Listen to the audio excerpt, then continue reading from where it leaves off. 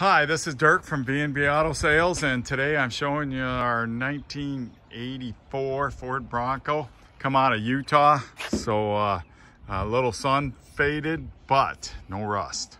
So, except for this surface rust you can see on the hood.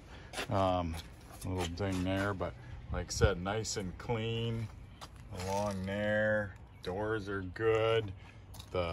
Where they all rust on these is right here. And this one doesn't have any. So, and the paint's actually, there's no shine to it, but most of it's there. Interior's real doable, no major issues except for a little cracking right here where you get in. And then I'll show you the dash. The dash is good except for right there where the speaker cover rotted away. It's an air truck, but missing the compressor. 4-wheel drive, 6-cylinder automatic, does have cruise. Odometer shows 82, 359. Have no idea if that's original or not. So I'd say this paint is original on it. There isn't no paint lines on it. Got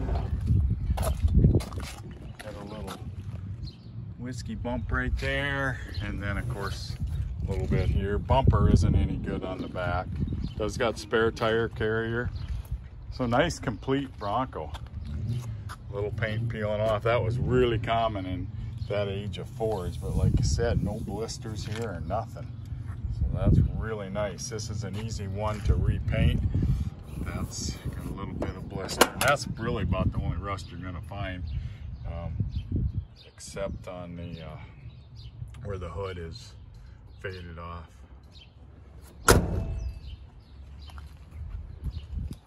And then of course some more paint off here. So if you're looking for just a good dry driver Bronco that isn't rusty, that would be an easy one to restore, these 80 to 86s are one of the fastest appreciating Broncos besides the 78 and 79s.